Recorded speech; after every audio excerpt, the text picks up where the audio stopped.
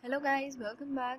The topic of this lecture is properties of operations on set. Now this time we're going to learn, in this lecture particularly we're going to learn that what are the operations, what are the properties of operations on set. So let's get started. The first property that we are going to learn is the closure property. Now what is closure property? Actually it says operation of union, intersection and difference of any two set closed in power set of universal set is called closure property. Now out here U means the universal set. Now what it is trying to say, what exactly a closure property is let's just consider an example and understand it better.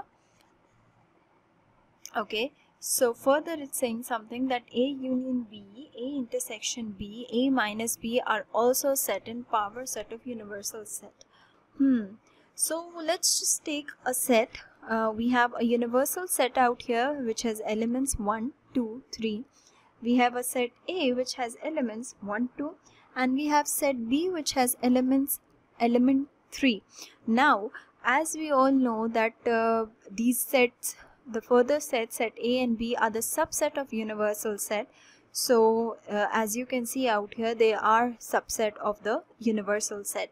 Now it says that these all sets, two sets closed in power set of universal set. Now first of all we need to make the power set of universal set.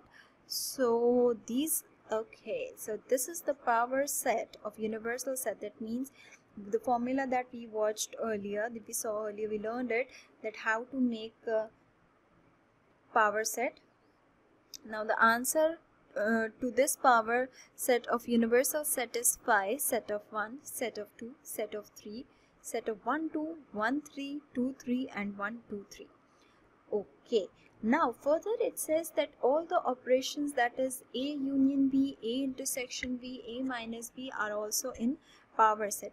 Actually what closure property says is that if we have a universal set and we just make power set of that universal set, then all the other operations that we use in set, that is the union, intersection, difference, the answer what we will get from those operations will be present in the power set of the universal set.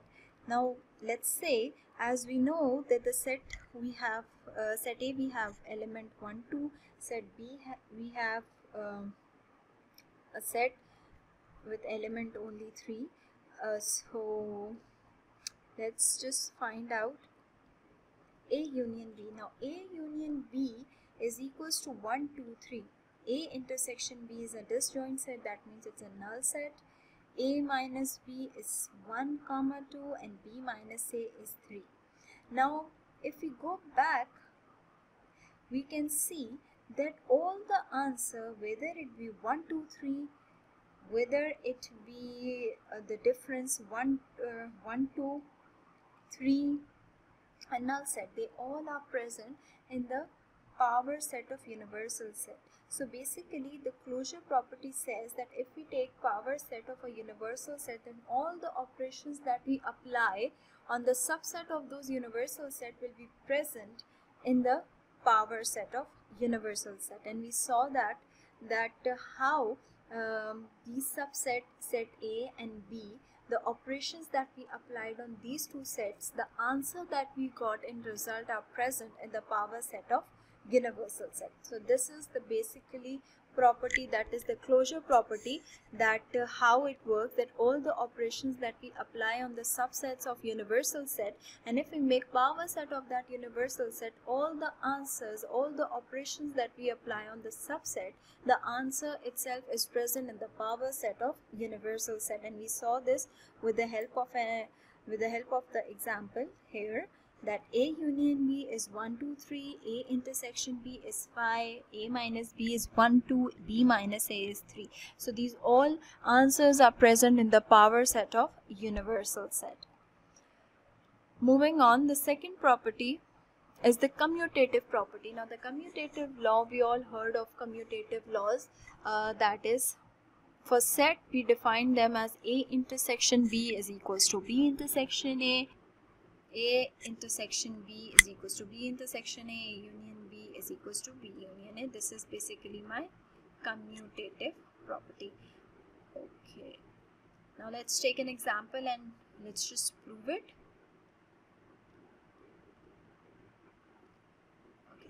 So out here we have taken the first law for intersection and we are proving with the help of an example. Let we have example out here as set A is defined as 1, 2, set B has element 3. Now if I take intersection of A intersection B, that will be a disjoint set because there is no set in common. There is no element in common in both these sets. Whereas B intersection A, the answer is same, that there is nothing in common in these two sets. Moving on to the second law, that was A union B is equals to B union A. Now if I find out A U B, the answer will be 1, 2, 3. So as for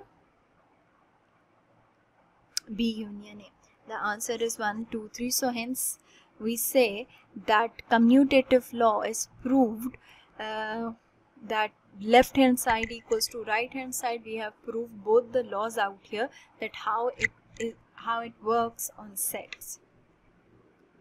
Moving on to the next law we have is the associative law. Now what associative law is? The associative law is equals to A union B union C is equals to A union B union C. And the second, for intersection, we have A intersection B intersection C is equals to A intersection B intersection C. Now when we are proving associative law, we'll consider solving bracket first. Okay, so first we are going to solve the bracket and then the whole thing. So let's just do it with the help of an example. We have example out here. Sorry. Okay, we have example A is equals to A, B, C. B has element C, D, F, and D has element, C has element E, F, G. Now firstly we are going to prove the first part of the left hand side of associative law, that is A union B union C. Now first of all we are going to solve the bracket first. Okay, so for bracket, that means we are going to solve A union B first. So the answer for A union B is equals to A, B, C, D and F. Now same, when we got the answer for A union B, that is we got answer for this part. Now we are going to solve for this. Now the answer for A union B union C. Now what we will get? Oh, we get A, B, C, D, E, F and G. So the result we got is this. Let's just prove the second part of it, that is A union B union C. Now again we are going to solve the bracket first. B union C is C, D, E, F and G. And if we combine it with A union B union C, we got the result A, B, C, D, E, F, G, which is same as this result. So we say that left hand side is equals to right hand side.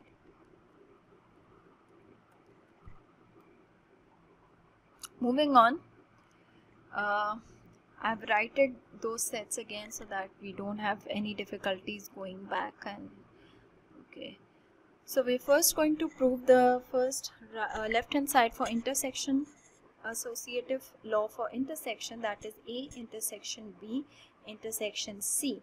Now A intersection B is, intersection means to find out the common elements between two sets. It will be, the answer will be the common element, a set that is common in both the sets. So out here we can see that only C is common. So A intersection B is equals to C. Now A intersection B intersection C. Now if I intersect it with set C, So it has nothing in common, so the result is a null set. Now let's see if the second side proves or not. So the second side says that A intersection B intersection C. Again the rule is same. We're first going to solve the bracket. So B intersection C is a set that has only element F, because only F is common. So the result we got is a set that has element F. And if we intersect it with A, set A, the result is a null set. Now as you can see, both the result for A intersection B intersection C and A intersection B intersection C are same. So you can see the result for this and result this, they both are same. So associative law is proved.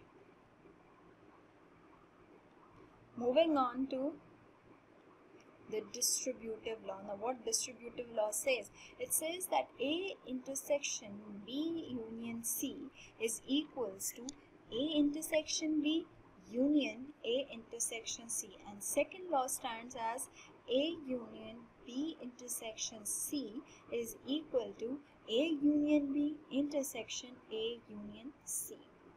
Now we will be proving it with the help of an example. Let's say we have set A with elements 1, 3, 5. We have set B with elements 2, 3, 4. And we have set C with element 4, 5 and 6. We're first going to prove A intersection B union C.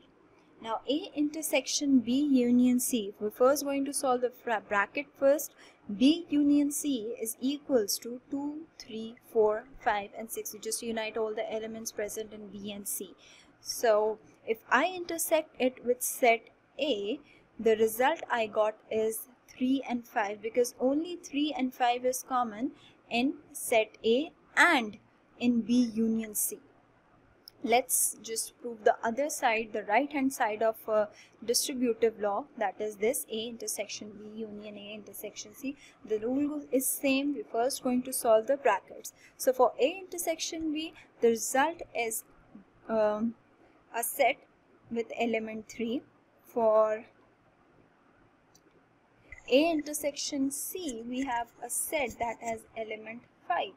If I unite the result for those two sets, the result is 3, 5, which is same as the other side. So moving on, we are now solving the second law, which is A union B intersection C is equals to A union B intersection A union C. Now B intersection C is equals to set 4 and A union B intersection C is equals to 1, 3, 4 and 5. Now the second part, we solved A union B, that is equals to 1, 2, 3, 4, 5. A union C is equals to 1, 3, 4, 5. And the intersection that we got between two sets is 1, 3, 4, 5. Now as you can see out here, this result, as you can see out here, this result, this result and this result are both same. So we can now say that distributive law is proved. We are moving on to our next and final law, that is identity law. Now what is identity law? Identity law says that A union phi is equals to set A, and A intersection universal set is equals to set A. Let's just consider an example. We have a universal set that has elements 1, 2, 3, 4, 5, 6. We have a set A that has elements 2, 4 and 6. If I find out A union null set, that means element of set A, that is 2, 4, 6, uniting it with null set. So if I just unite it, there is no change in it, the result is same. So it is proved.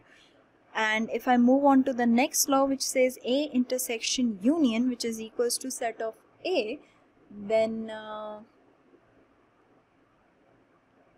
I see A, set A, that is 2, 4, 6, then intersecting it with 1, 2, 3, 4, 5, 6, we got our answer 2, 4, 6, which is the same. So these are all the laws that we were talking about, starting from the closure property, commutative, associative, and distributive. These are the properties of operations on sets. Hope you guys have understood and have a better understanding of all the properties of operations on set.